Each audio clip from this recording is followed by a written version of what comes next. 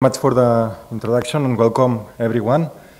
Today I'd like to introduce the concept or the field of blue carbon. Most probably most of you heard about it because it's been over the news and it's a field of research that has increased exponentially over the last decade or so. Blue carbon ecosystems typically are the coastal vegetation, so they are primary producers that they do photosynthesis and they generate biomass. Here you have a mangrove ecosystem, a tidal marsh or salt marsh. Then we have the seagrass meadows and the algae. That's a new emerging blue carbon ecosystem that's being considered. We have others, so because it's a new field, it's growing very fast as well. And for instance, people is arguing that the bones of whales can also constitute blue carbon because end up in the deep ocean and the carbon is being sequestered. And also other coastal vegetation like the Melaleuca or Casuarina forest that they are located in the supratidal area. However, my point of view here, it's quite clear, it's only autotrophic ecosystems that are the ones that we should consider because they actually capture carbon through photosynthesis. This is a map of the global distribution of these 4 blue carbon ecosystems. As you can see, they are mostly spread all over the world, only restricted to the coastal areas, but except the more cold regions, they are found all over the place. And mangroves focus mainly in the latitudinal or the equator region. Right, and so that's the point. So when you have an ecosystem that fixes more carbon that was consumed, then it's a natural carbon sink. And therefore, we could consider that the excess of carbon fixed through photosynthesis that it's preserved contributes to climate change mitigation, meaning that it's a sink, a reservoir of carbon that contributes to reduce the greenhouse gas concentrations in the atmosphere. Also, as I will explain through the talk, it's not only about carbon. So as many other ecosystems like forest or the oceans itself, they provide many other ecosystem services that contribute to our economy, to our lives and well-being. This is a very nice range of pictures where it shows that pretty much blue carbon ecosystems, in this case, salt marshes and seagrasses, they act in the same way as forest, in the sense that there is CO2 in the form of biomass captured within the canopies and the trees and the leaves, but there another portion is captured within the soils underneath. The main difference between these 2 ecosystems is that the main carbon pool in forest relies on the biomass, on the living canopy, whereas the big portion in blue carbon ecosystems relies in the soil, especially for tidal marsh and seagrass meadows that they have very short canopies. And here is another illustration showing this phenomena. So these are the canopy of mangroves that resemble those of terrestrial forest in the sense that there are big trees and they have big biomass of carbon stored within the canopy. But then there are other components of the carbon pool, like the dead biomass sitting on top of the seafloor or the soil, and the below ground biomass as well that's living, and then on top the soil carbon that in some cases can reach several meters in thickness, up to 10, 15 meters in thickness. So it's a massive pool. However, when we look at these ecosystems as a solution for climate change mitigation and how we can manage to enhance their carbon sequestration capacity, we have to consider also the turnover rates. So the living biomass, it has a resilience time shorter than the soil carbon. And this is particularly important for seagrass and macroalgae and tidal marsh because they are either yearly plants, so perennial plants that they last for a few years only, and therefore all the biomass is recycled, so it doesn't stay in the environment or sequestered for periods of time relevant for climate change mitigation. That typically it's 50 to 100 years. However, in the soil pool, that's also a big portion, or the most, of the total carbon pool in tidal marsh and seagrasses stays for centuries to millennia, constituting a really relevant carbon pool for climate change mitigation. And then besides what's accumulated within the habitat, some of the carbon is exported beyond the boundaries of the habitat. And this is a very complex field to study because of the spatial and temporal scales involved. So essentially this means that some of the primary production of these coastal vegetative ecosystems gets exported. Could be as dissolved organic carbon or particulate organic carbon, or also the inorganic carbon, dissolved inorganic carbon.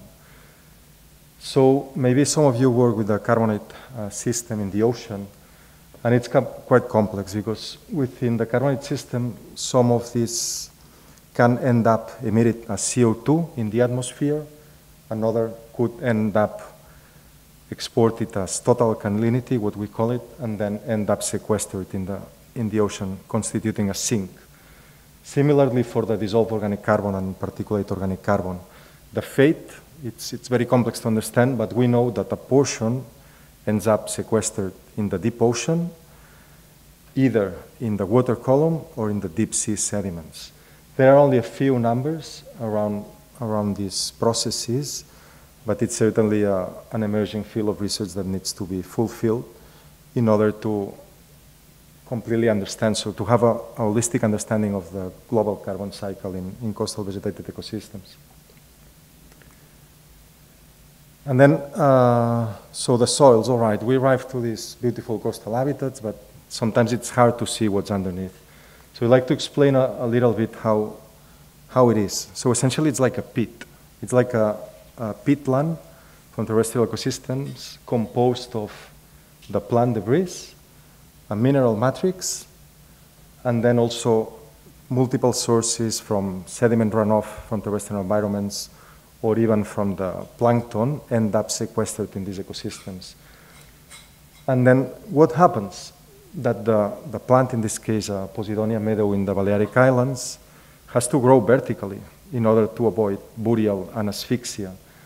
And therefore, it keeps accumulating and building up the soil substrate. So this is also a major difference compared to terrestrial ecosystems, when rather than a soil elevation and grow with time, you have an enrichment of carbon within the soil layer, except some exceptions.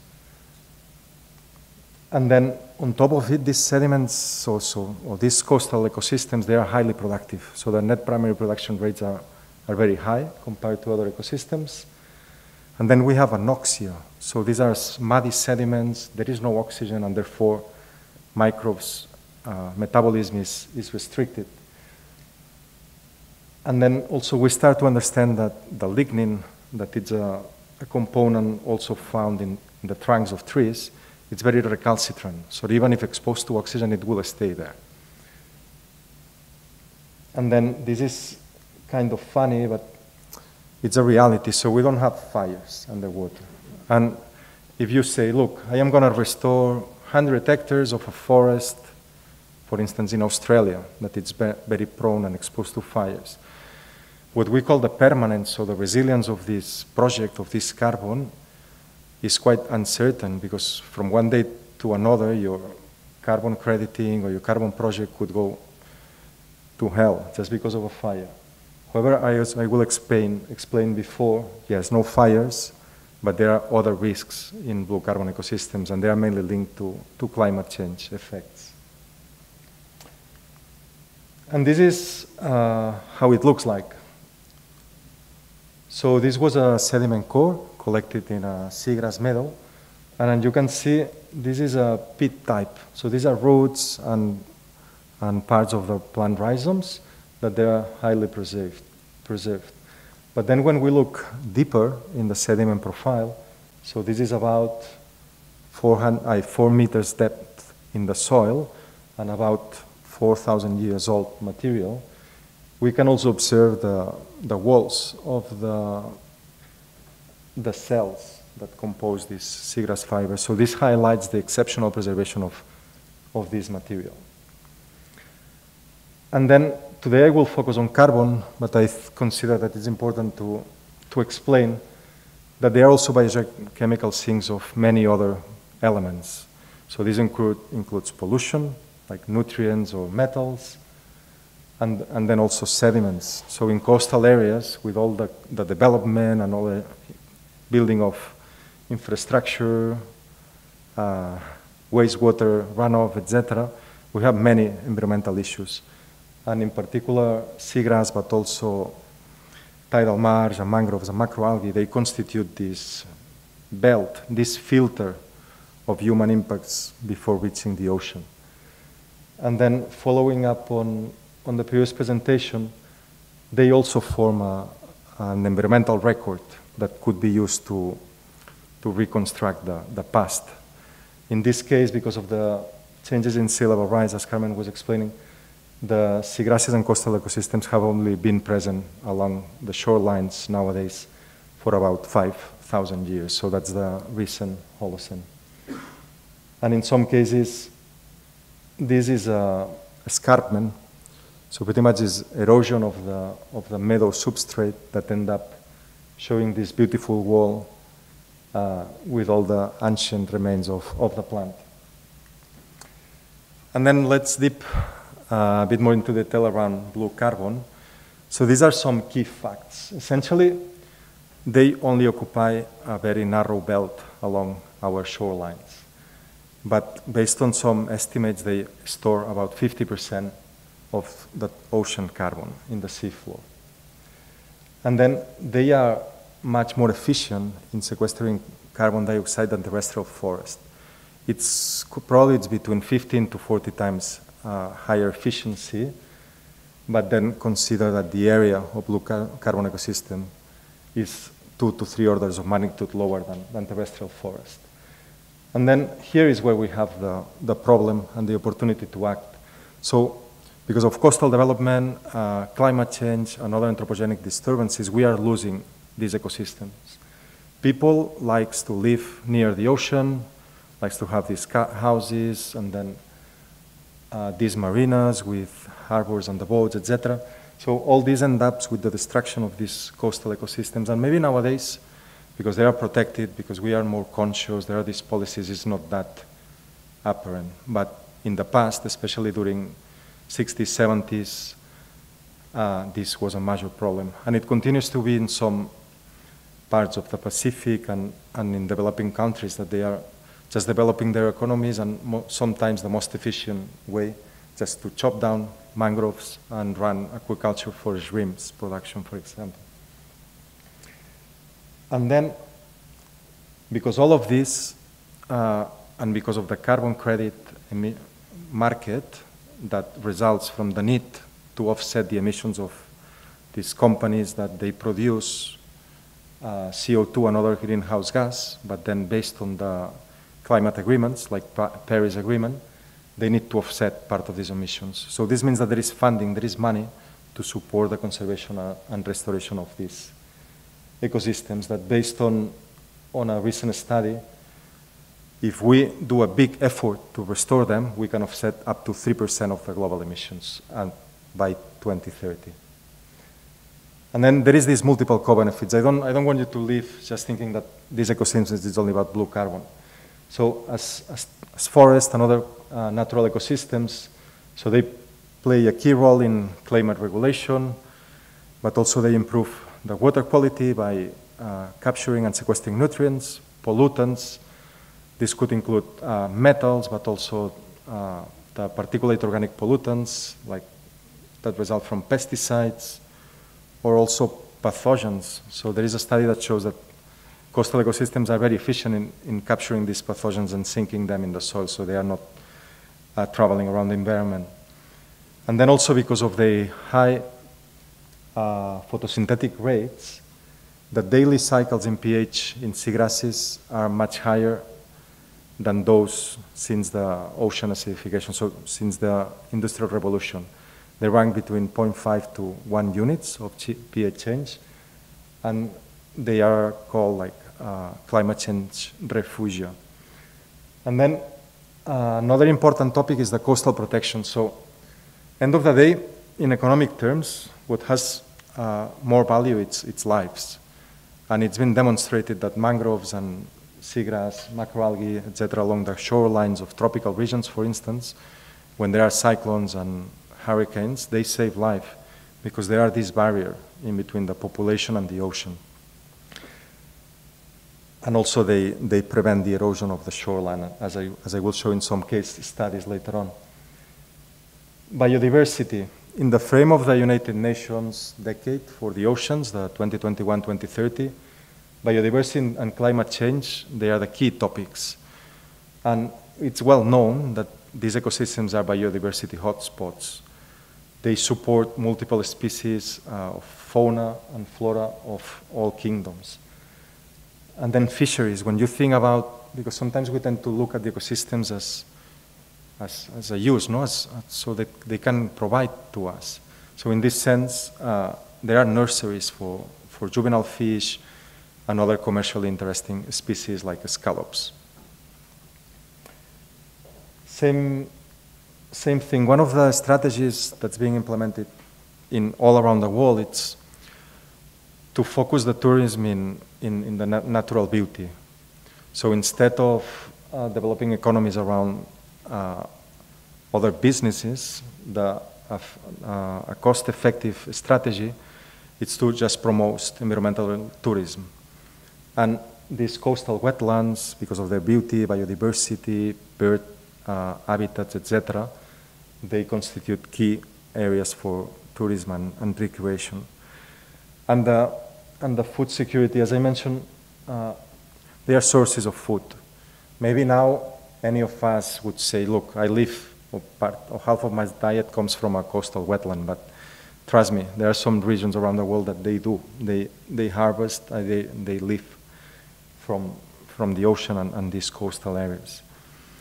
And then when we talk about energy, so it's been discussed, this particular relates to seaweed, because besides providing antibiotics and anti-cancerogens or providing sources for these chemicals, they are being used as biofuels for jets, etc., that they are more environmentally friendly than fossil fuels. And then there are some explorations around the seagrass, probably not in Barcelona, but when you go, for instance, up north in the coast of Girona, you will see some rock accumulated along the beaches. Some people consider it's nasty, it smells, it's not very nice, but end of the day, the policy, the management in most areas, what happens is that there is a truck that picks it up in the morning so the tourists don't see it, and everyone is happy, probably except the fauna and all the food web that it's supported by the degradation of this rock along the shorelines. So in this sense, the biorack, because the fate typically is landfill, where it decomposes and emits heaps of methane and other greenhouse gases. It's been discussed to use it as a biochar, as a source of energy. And this is a drawing that I really like. It kind of illustrates all this process. So all these ecosystem services that, in this case, seagrass meadow provide in coastal areas. So it's about carbon burial, a biodiversity refuge, then dissipate wave energy, so protecting from coastal erosion. Then you have all this fauna and flora living within the meadow that they produce carbonates. So they are calcifying organisms that produce these carbonates. And if you look at it from the outside, yes, carbonates, but they are biogenic sands. And the beaches, they are made of sands. So there is a role of seagrass and other coastal vegetated ecosystems as providing habitat for organisms that produce sands, that nurse our coastline, and therefore also contribute to climate change adaptation against sea level and erosion. And this is a bit of numbers. it's very difficult to estimate the dollar value of an ecosystem because, I mean, there are no markets. That's number one. But then it's very complex. But for instance, because of these activities, bird watchers, fishing, etc., and tourism or even coastal constructions, so the value could be of a few millions. And then around coastal potential, again, if you start saving lives, as I mentioned before, the value of the lives is very high. So as you can see, it's in the range of billions. And the fisheries, I mean, we all know that the fisheries are probably under threat because it's been overfished for several decades. But still, if we keep these blue carbon ecosystems, we will preserve this nursery habitat for maintaining and maybe even enhancing fisheries. Right, and then the Sustainable Development Goals. I believe that you all heard about it. It's within the United Nations program. So the idea here is that to do things to make a better planet for the people. And this, yes, applies to low carbon ecosystems, but essentially I would say that applies to any natural ecosystem, including forest and the deep ocean. So I listed here all the SDGs where blue carbon ecosystems play a role. So the development, the conservation and restoration of these ecosystems provide jobs to people and provides even an industry around tourism and carbon credit markets. So this contributes to the no poverty and zero hunger. Then because of the co-benefits associated with blue carbon, also good health and well-being. And then everything that has to do with making awareness to people of the need to preserve the planet and the ecosystems. So this is a quality education, and around the gender equity as well. So most people that work in these blue carbon ecosystems as a fisherman or harvesting seaweed, for example, they are women. So it's very important as well to keep in mind that, especially in developing countries, by promoting blue carbon ecosystems, we are actually supporting all these sustainable development goals. Right, so now this blue carbon. So probably now everyone knows about it. It's similar to the green carbon that applies to the terrestrial ecosystems. But here a very brief story of how things evolved. Since the Kyoto Protocol, the International Panel for Climate Change, etc., we know, most of us know, that climate change is a problem that we have to face sooner or later. So people and politicians are moving forward to take action. Then we also know that there are very relevant carbon sinks worldwide, and that they are at risk. And their loss entails greenhouse gas emissions that they are also important. Now, politicians, researchers, managers are trying to link the restoration of and conservation of blue carbon ecosystems to carbon markets. Why? Because this provides economic means to implement these projects. But then, because of all the co-benefits, there is also the opportunity to link these conservation and restoration activities to other markets. There is a case, for example, in Queensland in Australia, where there is a market around the nitrogen. So the deal is with the agriculture and the farmers. So if they use less nutrients, less nitrogen in phosphorus because they use more efficient techniques and plants to produce their crops, then the Queensland government is paying them credits, because at the end of the day, by reducing the nitrogen and phosphorus fluxes into the Queensland coastline and the Great Barrier Reef, that's the motor, one of the main motors of the economy of the region, everything it's much better, it's nicer, there is less mortality of corals, etc. So at the end of the day, it's like a chain of connect things that can be bring together to create like more economy, or a stronger economy to support the conservation and management of blue carbon ecosystems. Right, I talk about a bit the threats, and here it's a diagram showing most of them.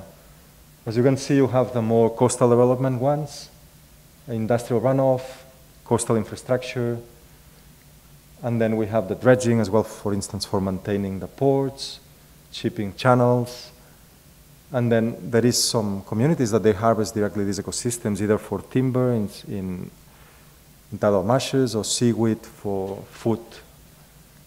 And then we have aquaculture as well, that it's been increasing exponentially over the last decades, and I will talk about it later on, but it could be a massive issue in the future around the coastal capacity for aquaculture farming in coastal areas.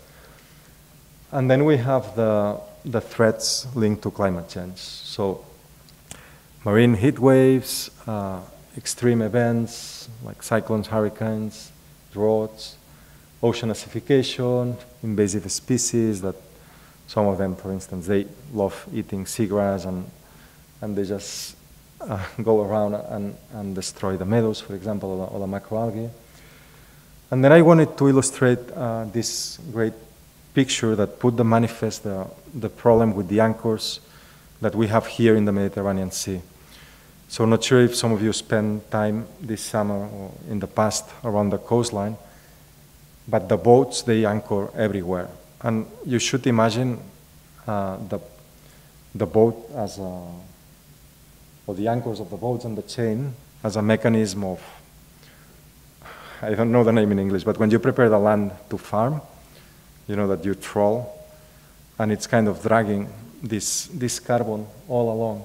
Start to be some regulations, but this summer we did a study here in Cap de Creus, and it was insane. I mean, there are boats all over the place, and you know, they drop the anchor, and then even if there is no wind, they just reverse to hold it properly in place and things like that, and then when they retrieve it, rather than, you know, driving forward and getting the vertical, no, they just press the bottom, the retrieving, and they just drag everything. So it was pretty amazed to see the impact per unit area. And yeah, so the politicians are moving forward with all this environmental threat, and hopefully in the near future we will see more environmentally friendly moorings around the coast and a strong law with fines and implementation to protect the habitats.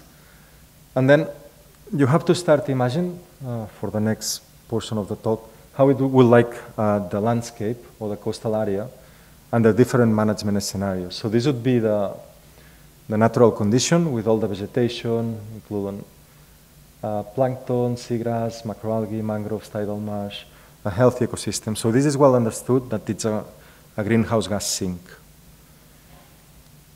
But then when you start running all these activities, pretty much you destroy the habitat, and then the greenhouse gas activity emissions are much higher. When I talk about greenhouse gas, I am talking about carbon dioxide, methane, and nitrous oxide. So they are the three main greenhouse gases. Right, so the term blue carbon originated recently, around 2000, but the concept of the macrophytes, the coastal or the marine macrophytes constituting a net or important sink in the planet came from an early work by Smith in 1981, where he placed marine macrophytes among the other main natural carbon sinks on Earth, like or carbon fixing ecosystems on Earth. Plankton, terrestrial, and all these are different types of forest. And as you can see, marine macrophyte sits, yes, lower, but in terms of total primary production, biomass, and global primary production, they sit quite there in the middle. Lower, but in the middle. And since there's been plenty of research looking at what we should consider or embed within blue carbon habitats, and then involved multiple disciplines. Some biogeochemical science, conservation and management, economics, policy, and law. Because all the carbon market mechanisms, they are rigid and they are supported by different laws. So there was a need to involve all these stakeholders to get something in place, to get something useful for carbon accounting. And this figure illustrates how this field of research, blue carbon, increased exponentially. It's one of the fields that increased at higher rates over the last decade. And this is illustrated by the total or the cumulative number of publications per year until 2021. And this is a bit of a timeline of the key events that promoted blue carbon science and policy. First of all, there was a recognition that the oceans are global or globally relevant carbon sinks. Then people around the 80s start worrying about climate change. We start seeing some negative effects, and there was a conference in Geneva. Then there was this initial paper in 1991 that put marine macrophytes in the picture. Then there was the formation of the IPCC, International Panel on Climate Change, in 1988, and the United Nations Framework or Convention on Climate Change, the UNFCCC, that you may have heard about. So the political agenda at a global scale was moving forward towards doing something to mitigate climate change effect. Kyoto Protocol and a few estimates of the global role of these blue carbon ecosystems in climate change mitigation and adaptation. And then when we move from here it's the first item where the blue carbon ecosystems were included in the IPCC as a mechanism to mitigate climate change. And then there was this recent agreement in Paris in 2016 where most nations committed to reduce emissions by 2030 and 2050. And then, as I will explain later on, beyond or behind all this carbon crediting and carbon fluxes, there is these standard methodologies. So essentially, you have to follow a specific method to be able to demonstrate that your activity, your project, is making a difference. So it's actually resulting in enhanced carbon sequestration or avoided greenhouse gas emissions. So in order to claim and demonstrate these carbon credits for accounting, you need actually to adhere to these methodologies. And in this sense, in this Paris Agreement, countries were asked whether they would like to include or to join the agreement. And then after, there is this mechanism that it's called nationally determined contributions towards climate change mitigation. So the countries need to decide which actions they will take to actually reduce emissions. And they have to do it every 5 years as a reporting mechanism. And to date, about 46 countries already included blue carbon ecosystems in this or as a portfolio of mechanisms to reduce greenhouse gas emissions. And then in terms of blue carbon projects, there are several. There are more than 10 and more than 20 running at the moment. And these are some examples. Australia is kind of pioneering, and then they're not all, so don't take this as the absolute number. But as you can see, they start to spread around the world. This region of Southeast Asia will be quite prominent for blue carbon projects because mainly the Europe and America, etc., will invest in these developing countries to protect their ecosystems. It's cheaper labor, and they're actually under higher risk and threat than in the North America or Europe, etc. Right, and then I would like to show you a few case studies, examples of what happened. South of Spain, in Huelva, there is this very ancient port that's been using since, I don't know, 4,000 years or more. It's a metallurgic area, so they are mining for metals and ores. And then the tidal marshes in this region were quite destroyed. So they decided to take action. They planted, they used seedlings of spartina. That's a very common salt marsh species. And they start revegetation the shorelines of the estuary mouth. And then this resulted in the stabilization of the estuarine coastline. So before it was being eroded, now it's settled, it's fixed. So less money to be spent in building groins and other coastal contractions to avoid the seawater intrusion into the coastal wetlands, and then all together with the other ecological functions. And it's estimating that annually this small new ecosystem is capturing about 300 tons of carbon a year. I forgot to mention that there was a Live Blue Natura, so a European project that developed methodologies to register this project in the Spanish national accrediting system. So it's actually underway. It's being implemented as a blue carbon project. And then in the US, in Virginia, so the Americans like to make things big. So in this case, there was a hurricane and a disease that killed all the seagrass, Zostera species, that was living in the area. And then they start taking seeds. Zostera is kind of a grass, so you have plenty of seeds every year. You can harvest them. There is also a restaurant here in the south that uses them in the cuisine, like similar to rice.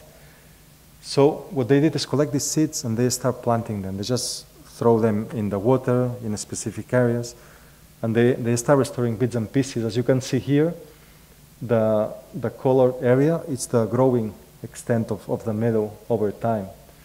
And I don't know, they managed to recover 36 square kilometers of the meadows. That's a massive area. Imagine that you walk 36 kilometers one way and turn right, another 36 kilometers and keep going. So it's a massive area. And this actually is the first seagrass project that's been registered under the American carbon crediting system. And it will run for 30 to 40 years for the verification process. And then it's also been estimated that this new ecosystem is generating millions of dollar benefit per year. Another case study, it's in Queensland, where so the coastal wetlands, they're very productive, right? It's the best, one of the best grounds to farm. And what used to happen in the 60s is that they drain them. So they create a wall that restricts the tidal flow, and then they could use the land to grow the crops. So here's what they did. They start producing the sugar cane, that it's very popular and very economically profitable. And then this resulted in the dry-off of the land and the creation of sulfate soils, acid sulfate salts. So there are very acidic soils resulting from the microbial activity. But then since then, they introduced, in 2000, reintroduced the tidal flow, and now it's in a much better shape. It's recovering. However, they did not study the blue carbon benefits associated. Can you please, what time is it now? 10 minutes. Right. So this is my holistic overview of how these blue carbon projects should be. We should not focus in a single ecosystem, not in a single activity, neither in a single region. So the methodologies that currently it's not possible to do, they should account for all these multiple projects occurring at the same time within the coastal area. From the introduction of tidal flow to promote the flooding and regeneration of tidal marshes and mangroves, farming of seaweed in the coastal areas, so it can be harvested, and then depending on the fate of the seaweed, there will be more or less carbon sequestration, but for instance, the exported portion will be there.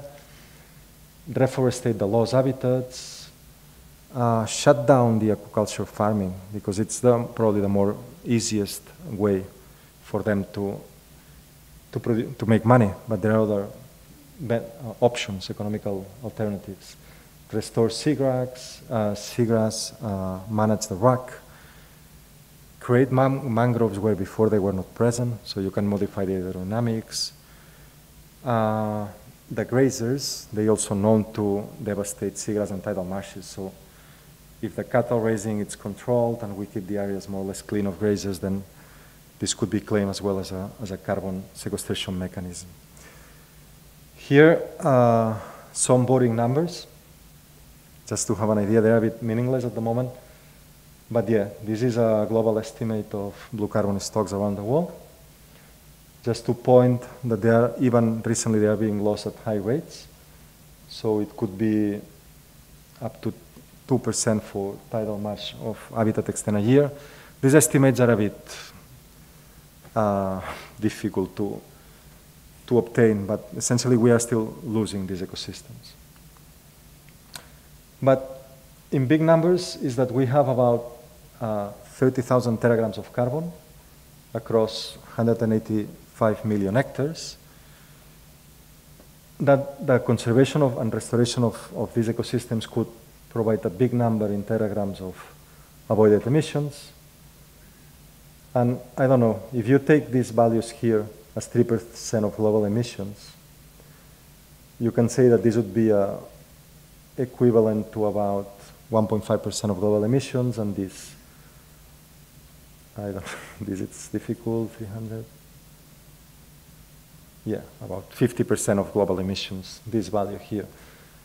So look, there is no secret here. We have to stop burning fossil fuels and stop emissions. Otherwise, this is not the panacea of the solution to climate change, but it's a small contribution, keeping in mind that there are also multiple other co-benefits.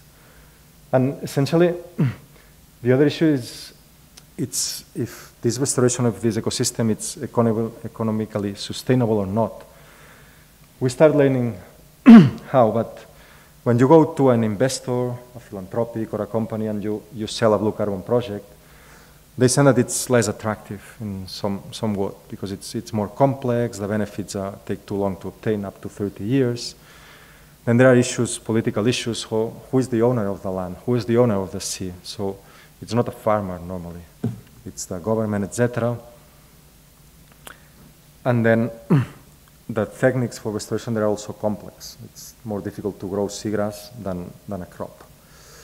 And in terms of the carbon credits, one could claim the enhanced sequestration, so what you are doing to make the ecosystem to sequester more carbon, and then the avoided emissions. So what you are doing to restrict microbial attack and reduce the emissions of CO2 and other greenhouse gases to the environment. And there are some that they are forever, others that it can take years to decades. So blue carbon projects run for 30 years or more, and others that are immediate. So if you avoid cutting the mangroves for timber, then you can claim the emissions directly. And then it's always the same thing. So what's the cost of protection and project implementation versus the market of value of the carbon? So in this sense, as a very simplistic way to see it, if you have a cost of protection and project implementation, that's the red line, and then you have the benefits linked to carbon sequestration or other ecosystem services, when these lines cross the red, so that is when you have a net benefit. If you are below, the costs are bigger than the benefits. And then when you have to certify and finance the project, so you have two types of carbon markets. The compliance ones, that they are regulated by big organizations internationally or regionally. A few examples here. And then the voluntary market. So these are not a regulation for other small companies and things, and they are typically run for small scale projects, and the cost of implementation are lower. And then, so the credits do not belong to the, let's call it the government or the institutions, rather to the investors who create the project, that then they can sell it to industries or individuals on a voluntary basis. Then, this is a bit boring, so it's not like the Boletín Oficial del Estado, but pretty much. So it's the standards. You have to read these 100 pages with a mix of ecological, policy, law information there that you have somehow to digest to set up your project following the standard. Here are a few methodologies that have been running for a while. and there are a few blue carbon projects. And then in terms of the cost or the price of a ton of CO2 equivalent, so a ton of carbon, it varies a lot. Typically, the blue carbon credits are more expensive than the other ones, so that's why you have this very low variability. And the blue carbon ones, because of the cost of implementation, complexity of the certification, etc., typically they are valued higher. And then I mentioned before that there are no fires underwater, but you have environmental threats. For instance, climate change with the sea level rise, herbivory, and heat waves, they are killing this seagrass, mangroves, and tidal marsh. There is a big example in the Carpentaria Gulf in the Northern Territory of Australia, where 1,000 square kilometers of mangrove die off because of a combination of a drop of sea level, increase of soil salinity, and due to very high temperatures and evaporation that just killed 1,000 square kilometers of the mangroves. And then we have the socioeconomic, so there is competition for using the coastline. So what's more profitable, what we want to do. So it's going to be a competition down the track. Then seaweed aquaculture is limited by nutrients. We don't know the potential negative ecological consequences if we scale it up around the world. And then even if we protect and conserve this ecosystem, the funding to run effectively the management of these marine protected areas normally is limited, so not effective. I will pass this very quick, but we don't know, there are many things that we don't know yet about blue carbon ecosystems. One of them is the variability, so within a small spatial scale, some store a lot, others very little. The mapping, so we don't know how much seagrass there is around the world. Uncertainties are very big. And then what are the fluxes in these ecosystems, including within the ecosystem and beyond? There are some caveats in there as well. And where it goes, this carbon, when it gets exported, we don't really know. The calcium carbonate question is a bit complex as well, because carbonate production entails CO2 emissions, while carbonate dissolution entails CO2 sequestration. It's a bit complex, but even if it's carbon, it's inorganic, and this generates emissions. So it's something that we need to sort out somehow and include in these carbon assessments. And the risk of permanence of the carbon as well against climate change threats. And this is my view of how the blue carbon should evolve in the future. So first of all, we all, meaning all countries, should commit to include blue carbon ecosystems in nationally determined contributions and any other ecosystems just because of their beauty. We need to develop new methods and verification schemes that they are easygoing, and they encompass all types of activities and habitats within a region. We need to restore using effective methods, including the use of genotypes of plant species that are resistant or resilient to climate change. We have to do a bit more of research on greenhouse gas fluxes, mainly methane and nitrous oxide.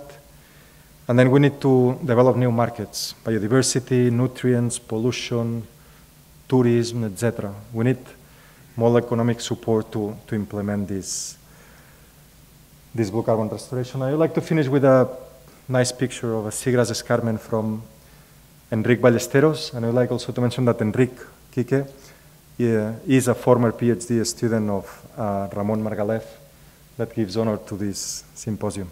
Thank you.